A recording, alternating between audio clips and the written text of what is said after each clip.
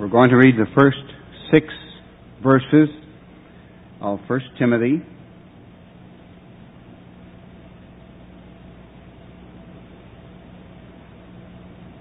Paul, an apostle of Jesus Christ, by the commandment of God our Savior and Lord Jesus Christ, who is our hope, unto Timothy, my own son in the faith, grace, mercy, and peace from God our Father and Jesus Christ our Lord.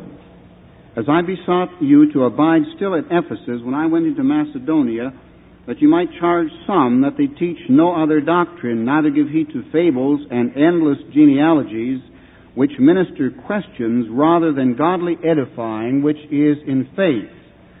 So do.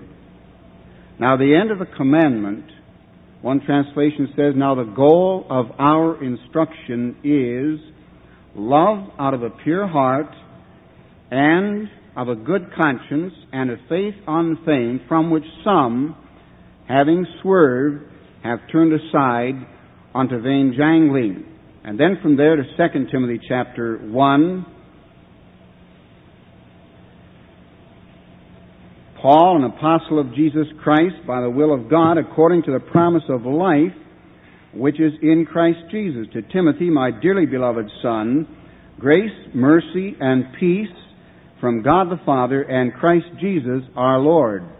I thank God, whom I serve for my forefathers with pure conscience, that without ceasing I have remembrance of you in my prayers night and day, greatly desiring to see you, being mindful of your tears, that I may be filled with joy, when I call to remembrance the unfeigned faith that is in you, which dwelt first in your grandmother Lois and your mother Eunice, and I am persuaded that in you also. Wherefore, I put you in remembrance that you stir up the gift of God which is in you by the putting on of my hands. For God has not given us the spirit of fear, but of power and of love and of a sound mind. Be not thou therefore ashamed of the testimony of our Lord, nor of me his prisoner, but be thou partaker of the afflictions of the gospel according to the power of God, who has saved us and called us with a holy calling, not according to our works, but according to his own purpose and grace, which was given us in Christ Jesus before the world began. Now, with or without your permission, I'm going to remove my jacket. It's quite warm up here, and I'm a Canadian used to colder weather. You'll make excuses for me, I'm sure. Thanks, Ralph. I was in India with my wife recently, and we went in the middle of winter, and I remarked one day that it was hot. They said it's not really hot. We have 3 climates here, hot, hotter, and hottest. And I said, well, what do you call it now? Well, they said right now it's just hot, 105 above. And I said, well, what is hottest? And they said 125 above. Well, we didn't stay around for that. I never did believe there was any particular virtue in being hot when you could be cool.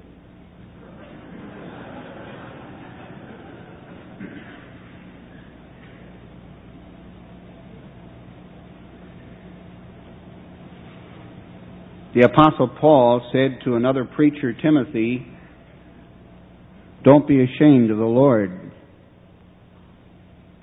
or of his gospel, or of his prisoner, speaking of himself. Ashamed of God? And can it be a mortal man ashamed of me? But it must be so, because Jesus warned of this in Mark 8 and Luke 9. Whosoever therefore shall be ashamed of me and of my words in this adulterous and sinful generation, of him also shall the Son of Man be ashamed, when he shall come in the glory of his Father with the holy angels. Now we would not have a warning as direct and clear as that if there was not a problem in the area. Yes, many people are ashamed of Christ. I can well remember before I became a Christian, if my mother left a Bible sitting out on a table which sometimes she did, and I knew some of my friends would shortly be by, I always managed to ferret the Bible and pitch it under the bed. I didn't want my friends to think that I had any interest in that religious book called the Bible. I didn't want to be kidded by my friends, and so this is what I did. And I remember, I never often heard the gospel, very seldom, but I remember hearing a man of God preach, and I was so uncomfortable, I did not know how a person could talk about Jesus and feel at home. It was such a foreign thing, such a strange thing. The fear of man, of course, brings a snare, the best snare or trap the devil ever had, to paralyze the tongue and the feet and the arms, the hands of God's children, let alone of the world. Is it true that sometimes Christians are ashamed of Christ? Well, yes, it is. You know, sometimes we're in a restaurant and we know we ought to give thanks for the food, and we're a little bit ashamed because the next table is only 2 feet away. What if they see me praying? They're going to think I'm a nut. You're right, they likely will. So what do? I heard a story, some pastors went with a missionary to a restaurant, and the missionary watched to see what the pastors would do. The place was crowded, and the other tables were quite nearby. And he noticed that most of them they kind of put their head down and scratched their forehead a couple of times, and that was it. So he got off his chair and knelt by his chair, and in a stentorian voice, he thanked God for the food and 1,000 other things, and the prayer went on, and every eye in the place was fixed on that table, and all the pastors were red and crimson. When it was all over, the missionary got up and sat down, and one of the pastors said, "Man alive, you always pray that way?" "No," he said. "Do you always pray this way?"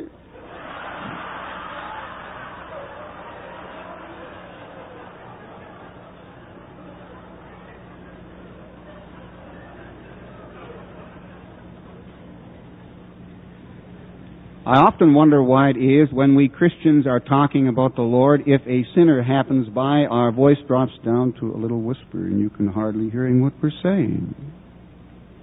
I know a man, when he was 4 years of age, his parents gave him tap dancing lessons. He lived in Winnipeg, and he was such a tremendous tap dancer that the Army or Air Force, whenever they had a do in the city, they sent for this man. They'd bring him in, they'd give him a shot of rye or whiskey to warm him up, stick him on a table, and he would dance for hours. But he told me that all his adult life, if he ever heard anyone talking about Jesus, he got as close as he could because he wanted to know the way to heaven. And nobody ever told him. Until a young man who later went as a missionary to Africa said, "Jesus Christ means everything in the world to me. What does he mean to you?" And that got him.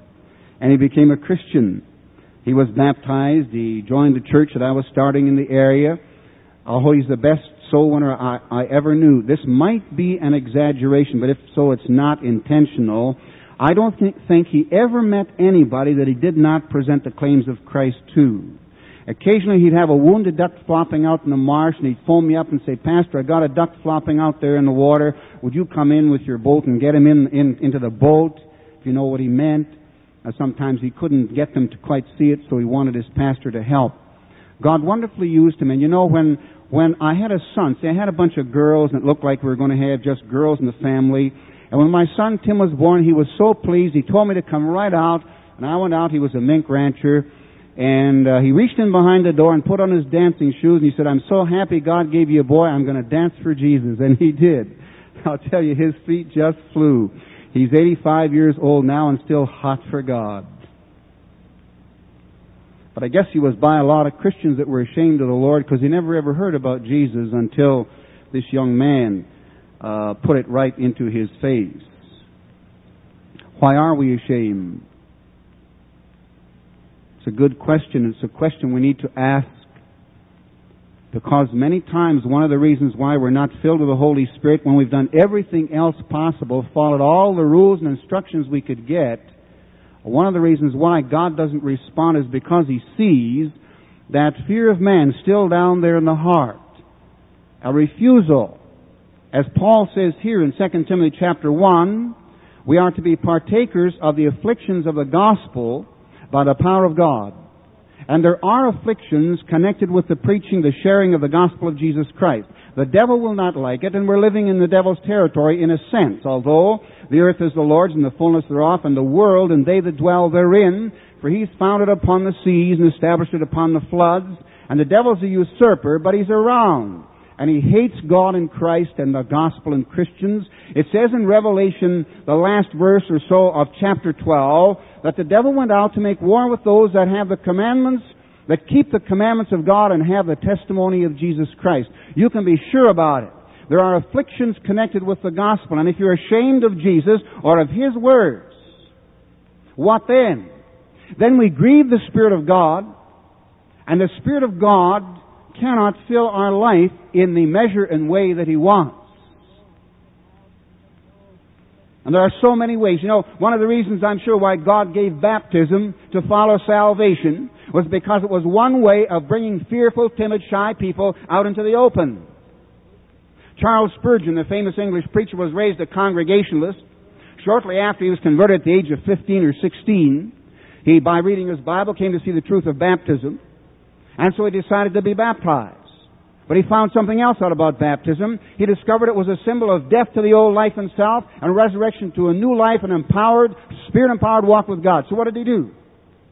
He spent literally weeks, hours, day after day, out in the woods with his Bible, sometimes lying on the ground on his face, calling upon God. And he told God, he said, I don't want to go through the waters of baptism until I'm dead to self and alive unto God. And finally, one day he felt he was ready. And he was baptized in a river dividing two counties in England where everybody could see it. And he said, prior to that time, I was ashamed of Jesus Christ. Although I was a Christian, I frequently doubted my salvation. But he said, you know, when I was baptized that day, God touched my life. And he said, all those fears went down the river and out into the ocean, and the fishes must have swallowed them because I never felt them since. And his mother said, Charles, I often prayed you might be a Christian, but never that you should become a Baptist. And he said, well, Mother, the Lord answered your prayer with His usual bounty and gave you more than you asked for. They said he was the sauciest dog that ever barked in a pulpit. But he barked outside the pulpit too. He was not ashamed of the Lord Jesus Christ. And so baptism is one thing. In foreign countries it means a lot more in that respect than it would here, because in some cultures today, indeed it's been true for probably 1900 years, it will mean death. It will mean death. To publicly associate and identify yourself with Christ in the waters of baptism. You can attend Christian services and listen to the gospel and all of that, but don't accept baptism. But you might accept baptism and the fellows down where you work, they don't know anything about that. And your school chums probably don't know anything about that. With the heart man believes unto righteousness, and with the mouth confession is made unto salvation. Now I know sometimes people argue about this and they say, well, the confession is to God.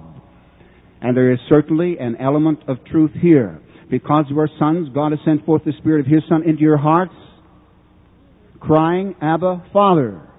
The first cry is to God, as in Romans 8.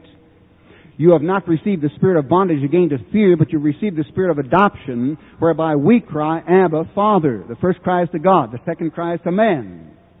To let them know we found Jesus Christ as our personal Savior. And so I say it again, with the heart man believes unto righteousness, and with the mouth confession is made unto salvation.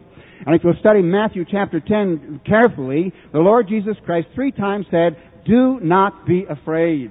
Whosoever therefore shall confess me before men, him will I also confess before my Father who is in heaven. Have you confessed Christ openly? If you have, are you confessing Christ openly still? That's part of the ongoing of the Christian life.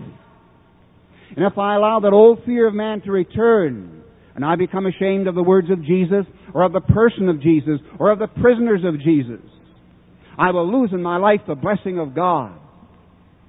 I read something interesting. It might not strike a note in your heart. It did in mine. Does still in mine. Some missionaries, have I mentioned their names? Many of you have read about them. Outstanding missionaries in India many, many years ago. And they were having a meeting. And they were totally sold out to God. except for one missionary who was not and couldn't understand the tremendous enthusiasm and the joy that these other missionaries had. And they were having a little meeting just of missionaries, a missionaries' convention, and the song leader was very enthusiastic. And so they were seated singing. And then he said, now the next verse, let's stand and sing. So they all stood. And then the leader got carried away and forgot they were standing. He said, now the third verse, we're going to sing standing. Well, they were already standing, so they jumped up on their chairs. And this one missionary didn't jump up on the chair. It was a woman. She was very embarrassed. She thought, how unbecoming. How fanatical. I'm not saying you have to jump up on a chair to sing in order to be walking with Jesus. But there is a principle. There's something involved here. Be not thou therefore ashamed of the testimony of our Lord, nor of me as prisoner, but be thou partaker of the afflictions of the gospel according to the power of God. Ashamed of Jesus in a given situation? You know, lots of times opportunities arise. You hear somebody blaspheming the name of Jesus Christ.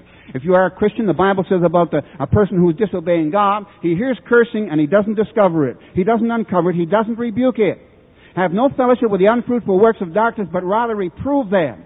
There is a ministry that we Christians have to have. I was in a store one time, not to preach myself. It was a shoemaker shop, and I'd witnessed to the shoemaker, and he knew who I was and what I stood for.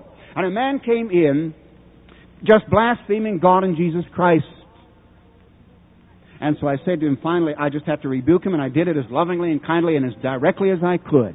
He apologized to me 3 or 4 times before I got out of there. I don't know if he ever found Christ.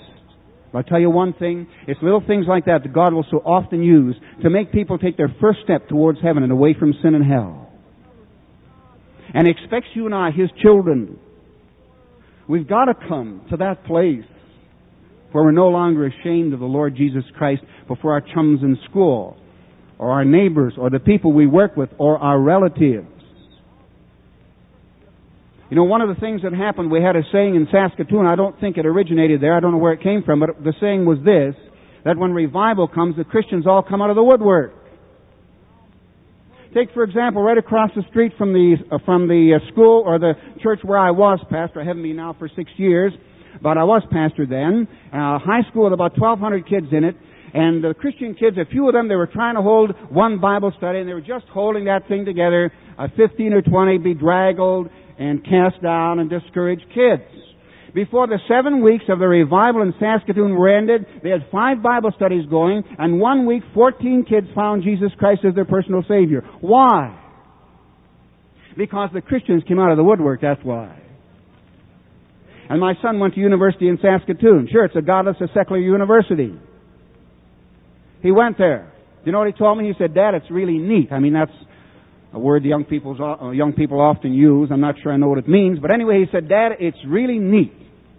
He said, if a professor says anything that could be remotely construed as an attack on the Christian faith, or on the church, or on Christians, he backs up, he apologizes, he makes it as clear as can be to the class. He's not attacking religion. He's not talking against God. He's not talking against Christians or the church. Do you know why? Because if he doesn't say something like that, there'll be some Christian kids on their feet, and they'll be challenging the professor. The Christians have started to come out of the woodwork. And that's what we need to do. And I know our school system is rotten. I know that. But I wonder how bad it'll get. It'll get a lot worse than it is if we take all the Christian teachers out of it and all the Christian kids out of the secular schools where they're hiding in the woodwork now, afraid somebody's going to slap their wrist. I mean, Christians are needed in situations like that. If we're going to take them out of the schools entirely, we're going to have to take them out of the world. And God needs them. I'm not arguing against Christian schools. I'm all for them as far as that's concerned. But there's something else we need to keep in mind here. These people are dark, yes. They're hard, yes. They need Christ. And people have got to come out of the woodwork and stop hiding. I remember one high school revival came to it in Manitoba back in 1972. They had a drug problem in this high school. Then all of a sudden they had a God problem. They didn't know what to do with the drug problem, and they had less knowledge about the God problem. As a matter of fact, the principal preferred the drug problem to the God problem. All these kids, finally he issued directives, no more washroom evangelism, no more giving out of gospel literature on campus, and all this kind of thing, so the kids figured up other ways. You know what they did? They figured out to busy a place in the hallway And then at noon hour or at 4 o'clock, when the kids were coming out, all the Christian kids, they jammed up the hallway so the traffic couldn't get by, and then took turns sharing. And finally they got bold enough, they were actually challenging the principal, bringing the gospel of Jesus Christ right to the principal. I mean, dear people, that's what we need to see happen, and it can happen. But coming out of the woodwork is part of revival. Men ashamed of God, yes. Christians ashamed of God many, many times. There are people in this building probably haven't told those nearest and dearest to them that they love Jesus Christ, and why. And school chums and people we work with, they don't know anything at all about it. Dr. F.B. Meyer, we heard about him earlier today, famous preacher. Sunday morning in his large congregation, after the meeting, he saw two men, and they were apparently sharing some joke. They were laughing and clapping each other on the back and all this kind of thing. So he said, I always like a good story, so I went down to hear what the story was, and this was the story. He said, well, Dr. Meyer, we just found out, we work at the same place for 20 years, we just found out we're both Christians. And Dr. Meyer thundered, gentlemen, get on your knees and I'll pray for you that you'll be converted. Was he wrong? Or was he right? With the heart, man believes, but with the mouth, confession is made unto salvation, because the Scripture says, whosoever believes on Him shall not be ashamed. The shoe ought to be on the other foot. God ought to be ashamed of us. 1 Corinthians chapter 6, there's a list of 10 rotten sins that men are guilty of. Ephesians chapter 5, there's another 10. They're not all the same. In Mark chapter 7, there were 13 different sins that Jesus Christ listed that He said rise out of the heart of man. In Galatians chapter 5, Paul lists 18 different sins that rise out of the heart of man. I don't know how many there are altogether. I didn't try to unscramble all of that. But there are all these serpents living in the hearts of men. And when you think in terms the sum total of human history and man's inhumanity to man, not only in times past but today.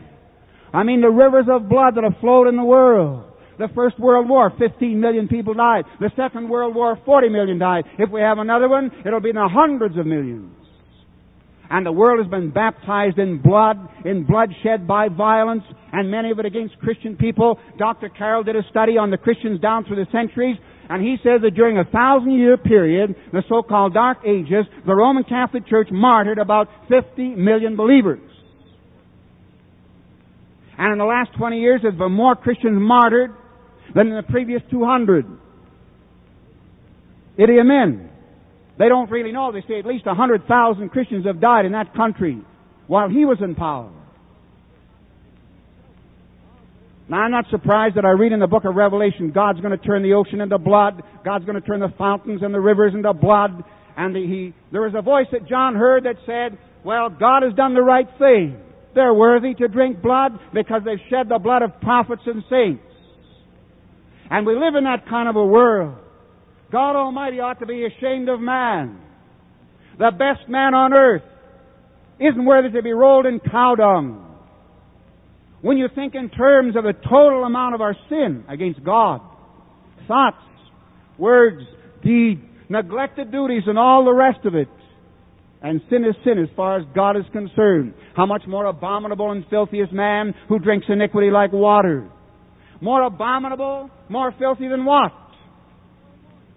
Well, he says there over in the book of Job, the heavens aren't clean, the stars are not pure, and God had to charge His angels with folly. How much more abominable and filthy is man who drinks iniquity like water? God Almighty ought to be ashamed of man. I'm sure at times He must have been. But only His grace. Only His grace. And by His grace, He could overlook our sin. And then send the Lord Jesus to die for us on Calvary's cross. But proud, unregenerated, or proud, regenerated, uncrucified human nature, they say, why shouldn't God love us?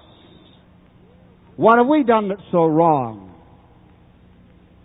They don't understand, as the Bible says, all our righteousnesses are as filthy rags, and you may know that in the original Hebrew it's a stronger term than that.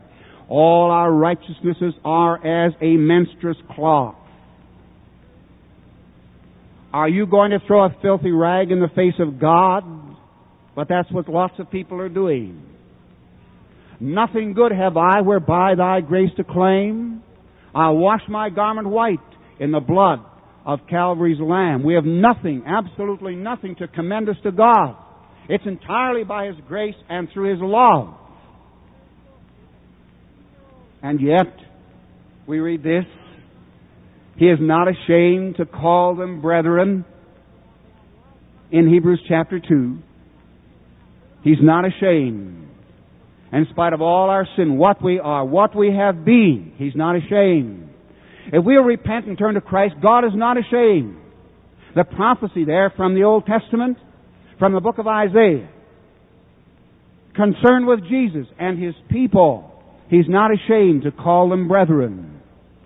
And again in Hebrews chapter 11, He says, wherefore God is not ashamed to be called their God, for He has prepared for them a city. He's not ashamed. If we're not ashamed of Jesus Christ, His Son, and His glorious gospel, Paul called it the glorious gospel of the blessed God, which is committed to my trust. And He's not ashamed of us. In spite of all we've been, and all our sin. How wonderful. And here's Paul writing to a preacher and saying, Preacher Timothy, don't be ashamed. Did somebody tell Paul that Timothy had cooled off? I don't really know. Did God tell Paul directly? He may have, I don't really know. But somehow Paul either knew it or he strongly sensed it. And he writes to this man, he doesn't doubt that he's truly born again. You remember in chapter 1, verse 5, the end of the commandment, the goal of our instruction is love out of a pure heart and a good conscience and a genuine faith. In 2 Timothy chapter 1, he talks about the genuine faith that Timothy had. He doesn't doubt he's got genuine faith. But somehow he'd cooled off. He wasn't hot for God the way he had been before. And Paul was greatly concerned. And it's interesting that in this first chapter of 2 Timothy, this thought of being ashamed or not ashamed occurs 3 times. He talks about a man called Onesiphorus, and he said Onesiphorus was not ashamed of my chain. But when he was in Rome, he sought me out very diligently, and he found me.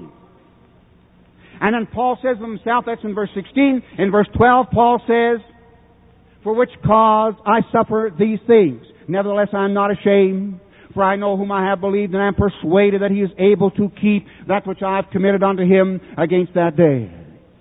Paul was not ashamed, in spite of the fact he had to suffer affliction and persecution for the gospel's sake, because he knew in whom he had trusted. Paul didn't say, I know what I believe. That's where a lot of us say, I know what I believe. Well, I mean, just ask me. Paul said, I know whom I have believed. A literal translation will be, I know in whom I have trusted. And I am persuaded that He is able to keep that which I have committed unto Him against that day. And we'll all think, of course, of Romans 1:16, where Paul said, I am not ashamed of the gospel of Christ, for it is the power of God unto salvation to everyone that believes. How can I be ashamed of that message, which is the only hope for fallen mankind? They'll end up in hell, hurried along in the burning wave where there's no eye to pity and no arm to save. My friends and my acquaintances and my loved ones included. God now commands all men everywhere to repent, because He has appointed a day in which He'll judge the world in righteousness by that man Jesus Christ, whom He has ordained. And Paul said, whenever we're preaching 2 things, repentance toward God and faith toward our Lord Jesus Christ. And that's our business. That's our whole business as Christian believers, to share that message of life with the unconverted. But if even a preacher can cool off, then we need to look squarely at what Paul is saying here, because he's telling us the way back. He's not only saying, Timothy, you're cold, he's telling him how to get hot again. how to walk in the Spirit. So he says, I put you in remembrance. You've got the faith. Now, I put you in remembrance that you stir up the gift of God. One translation says, rekindle a fire. The Spanish Bible says, revive. It says, revive the gift of God, which is in you. And he's not talking about one of the gifts of the Spirit. He's talking about the gift of the Spirit, as the context very clearly shows. Because the next verse says, for God has not given us a spirit of fear, but of power and of love and of a sound, that is, of a disciplined mind. And so what he's saying is, Timothy, you have a need of a personal revival, and that revival lies in your own hands. It's up to you. God is waiting. God has the power. God will forgive you. God will bring you back to this, but you have to revive the gift of God. You have to work with the Spirit of God. You have to agree with God the Holy Ghost in whatever He says to you about your sins. You have to allow Him to lead you, to change you. This I say then, walk in the Spirit, and you shall not fulfill the lust of the flesh. Stir up, stir into flame, rekindle a fire.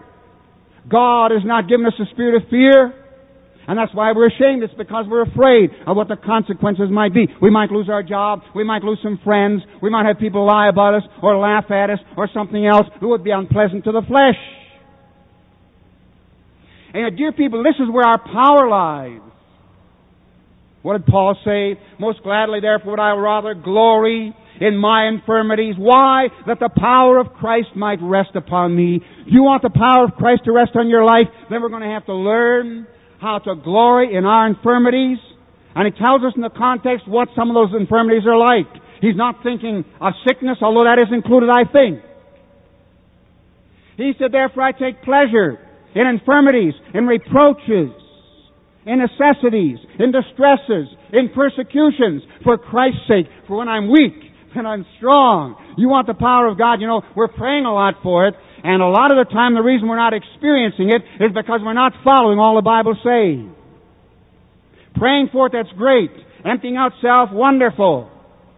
Do I glory in reproaches, persecutions? Am I sold out to God? Are all the bridges burnt? Or am I still holding on? That's the problem. Timothy, stir into flame. Timothy, revive the gift of God which is in you. God has not given us a spirit of fear. And that's what he said in Romans 8. Remember, you have not received the spirit of bondage, again to fear, but you've received the spirit of adoption. So we Christians, do not have in the Holy Spirit, indwelling our bodies, we don't have a spirit of fear. So if I'm possessed by fears, that's something else. That rises from self. The Spirit of God is never afraid. I mean, how can God be afraid? Isn't God in perfect control of every situation? Yes, He is. And there's an old saying that we are immortal until our work is done. No combination of devils and men can take your life or mine before God thinks your work is completed. I mean, it's as simple as that. But we don't understand this oftentimes. And the devil doesn't want us to understand it either. Timothy, revive the gift of God. You've prayed long enough. Now do something about it. Work with the Spirit of God. Find out what the problems are. Be honest before God. When Moses went in to talk with God twice, the Bible says, he took off the mask, the veil. And when we go in before God, let's take the veil off and be what we are, because I'm no more than what I am. When I'm honest before God, that's all I really am. Take off the veil. It's not even good to wear the mask when you talk with people. Far less so than when we talk with God. Revive the gift of God which is in you. God has not given us a spirit of fear. He's given us a spirit of power. Do you have authority, power, love? Do you have all the love you need? A sound mind, a disciplined mind. Everywhere I go, Christians tell me I cannot discipline myself to study the Bible a half an hour a day or an hour a day or whatever. I can't discipline myself to consistently give of my income to the work of God. I can't discipline myself to do this, and I can't discipline myself to do that. And the first thing I do is remind such people that we have got a spirit of discipline living within us, the Holy Spirit of God. And what it means is I'm not listening to what He's saying. I'm not cooperating with Him. I'm not working with Him the way that I should. And another thing is this. If I'm going to rekindle a fire, brother, I better use combustible materials. I heard George Verwer of the Operation Mobilization. They're hot for God. They've got these 2 big ships going all around the world. I met them in India when I was in India, and the kids are out there in the marketplace evangelizing. I appreciate those people very, very much. And George Verwer understands the revival message, and he's with that message, as far as I can understand, 100%. But he said this. He was preaching in our church there, and I was not the pastor, but of course I was there. And he said, you know, we have this beautiful big world map. And this world map, it will tell you, it gives you a picture of all the countries of the world. It will tell you how many people are in the country, what proportion of missionaries there are to 1,000 or 1,000,000 people or whatever. It gives you a total picture, and you can have one of these maps tonight. They're on the table. Pick one up. Now, he said, you might say, we don't have anywhere to put it. Well, he says, I'll tell you what to do. He said, you know that TV set you've got? Just tape it over the TV set, and that'll solve a lot of problems. I don't know how many people got that message, but it's a good idea. What I'm saying is, you know, a TV set is not combustible material, except in another sense. The Word of God. God says, my Word is like a fire. If I expose myself long enough to the Word of God and ask the Holy Spirit to be my teacher, my brother, my sister, you can't miss being revived. Combustible material, particularly the Word of God. And then seek out fellowship with other Christians who are hot for God. You get with cold Christians, you'll become like them. You'll hear 1,000 reasons why you shouldn't commit yourself entirely to God. And you hear that from the devil anyway in your own heart. And so, let's get rid of the old clinkers. You might not know what those are unless you lived in my generation. They don't have those kind of furnaces and stoves anymore. It was just a kind of a coalescing of their waste material, the slag. After they burned the coal in the furnace, we call them clinkers. Get rid of the clinkers. Get rid of the ashes. The things that won't burn, let's get rid of them. We don't have long, people. If we could all meet here 1 year from now, all of us, except those that God called out, I would not be surprised if there were a lot of empty seats. You don't know how long you have. I don't know how long I have. The best of us, at the most, don't have long. A day, 1,000 years to God, like one day. When I was a young Christian, 3 years a Christian, the devil told me, take it easy, man. Don't get excited. You've only been a Christian 3 years. Look at these people who've been Christian 30 years. You're doing as good as they are. When I was 10 years a Christian, he told me the same thing. When I was 20 years a Christian, he told me the same thing. He's still telling me the same thing. The only time you can believe the devil is when he tells you he's lying. He's a liar and the father of it. It's his own peculiar possession is the meaning of the Greek there in the Gospel of John.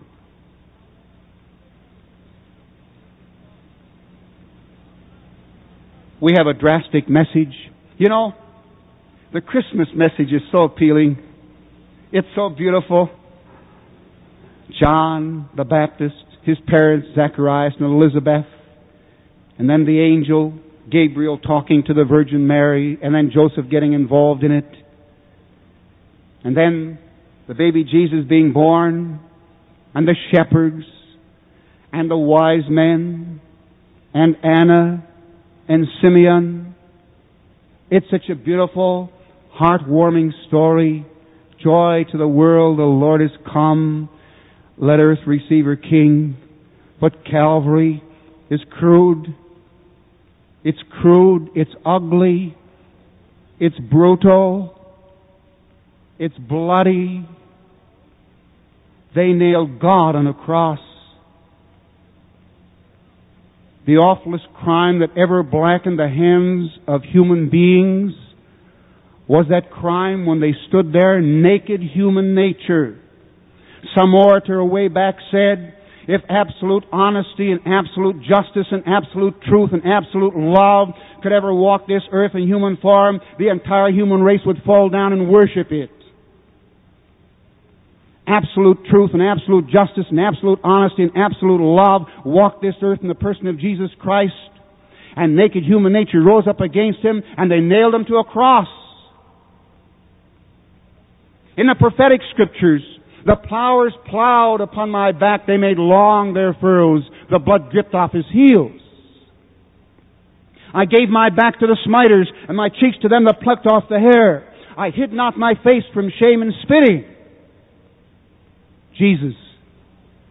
And then in chapter 52 of Isaiah, his visage was so marred more than any man, and his form more than the sons of men, because of what they did to him. The blood coursed down his cheeks. Half his beard was gone. His face was black and blue. God, your Creator and mine, and your sins and my sins, helped to nail him on the cross. The strength and power of your sins and mine. They were behind the hammer blows that struck on the nails that impaled God on the cross. God purchased the church with His own blood, but He purchased it with His blood. And it was God. What a message we have. How can we ever be the same? And a sinful, lost world is set against a holy God who runs a moral government, and the world is absolutely doomed to destruction because God's holiness will prevail. And hell is hell because the presence of God will be known there. It'll be felt there because they're going to be tormented in the presence of the holy angels and in the presence of the Lamb of God. This is what the Bible says. It wasn't nice for Jesus Christ to hang there the way He did. The blood dripping off His toes, the blood running off His heels. His back laid bare, those long furrows that the plowmen put on there with their scourge. And the crown of thorns. And He hung there naked. And they derided Him. That wasn't pretty. And you think the crucifixion itself is any different? It's a lingering death. And it's brutal. It's bloody. It's costly. It costs everything you have and everything you are. And if as a believer in Jesus Christ I'm not ready for that, don't expect to know the power of God in your life in any degree. There's a high cost to low living, whether it's a Christian or a sinner. And there's also a high cost to high living for the Christian believer. I am crucified with Christ. The blood may drip off your heels and your toes and your nose as well. I don't know. But in another spiritual sense, it most certainly will for all of us. There's a cost. No man having put his hand to the plow and looking back is fit for the kingdom of God. Have you got your eyes fixed on Jesus Christ? Don't ever look aside. Keep looking to Him if the heavens fall. He that fears the Lord shall come forth of them all when it's all over. And the smoke of battle and the sound of battle has died down for the last time. The last shot is fired and the last person dies. And if I read the prophetic scriptures right, our sun is going to set in a sea of blood. When the last thing has happened, he that fears God will come forth of them all. The Christians are on the winning side. But right now, it's not pretty. And you know, when Jesus Christ hung on the cross, it wasn't just a physical pain. I don't think that was the chief thing at all. It was just the fact that God made Christ to be sin for us. He who knew no sin, that we might be made the righteousness of God in Him, the holy, spotless, sinless Son of God. The only place in the whole Bible where the serpent was a picture of Jesus Christ is in the Gospel of John chapter 3. As Moses lifted up the serpent in the wilderness, even so must the Son of Man be lifted up. Symbol of everything that's evil. When I was in India, a Christian leader told me over there, he said, India's God is the serpent. They worship the gurus. The Hindu gurus, they will worship. They'll have a live serpent in their house, and they'll worship that serpent. And I saw a man come out of a Hindu temple with two serpents tied in both arms. Live serpents. But Jesus Christ, God made Him to be sin for us. He who knew no sin, that we might be made the righteousness of God in Him. And when Jesus Christ said, my God, why hast thou forsaken me? Oh yes, the disciples, they all forsook Him and fled. Why did God leave Him? Why were the heavens dark for 3 hours? Scholars differ. I wonder if maybe it wasn't just the tears of the angels as they watched this spectacle just kind of put the sun out for a few hours. I don't know. But it was just that he was made sin. And God couldn't look on sin as if Jesus was a serpent. God regarded him as sin for your sins and mine, that we might be made the wonderful righteousness of God in him. Is anything too great to give to him in return? Time, talents, everything you have, every ounce of your energy, pour it out. We're praying for a great revival. People, it's in our hands. God is waiting. No good thing will he withhold from them that walk uprightly. And if you're willing just to become nothing, to be mocked at, laughed at, that's your power.